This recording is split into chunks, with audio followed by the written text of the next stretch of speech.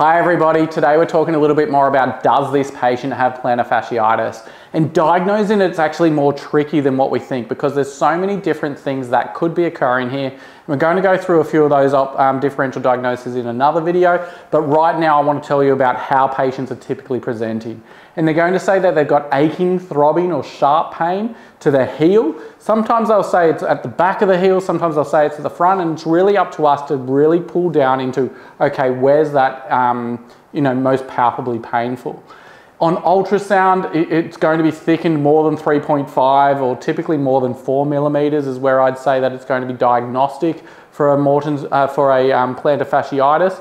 And on x-ray, there may be a plantar calcaneal spur, but we need to be reminding our patients that just because there's a heel spur there, it does not mean that that is the problem. And patients may come through saying that they've got a heel spur and it's really causing pain, and we need to really demystify and educate the public more broadly about saying a heel spur is not the problem, but it could be adding to some of the problems some of the time. Really, it's that really tight plantar fasciitis that we need to offload and reduce the inflammation around to make sure our patients come out of pain.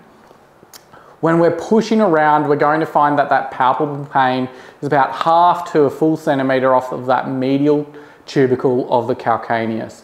And when we're pushing there, it's going to be very telltale, and I'm sure a lot of us have been able to see that in our patients.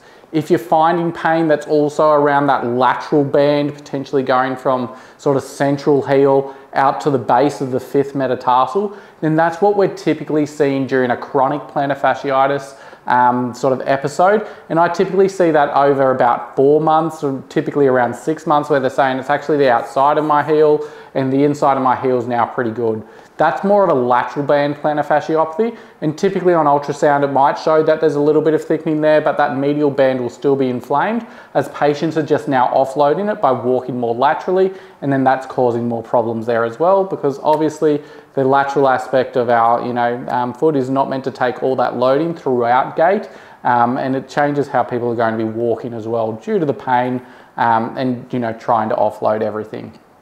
But the most important aspect is going to be excluding those differential diagnoses, which we're going to be going through on another video. So in the meantime, subscribe, jump onto those videos and see if we can help you out with anything else as well. Cheers.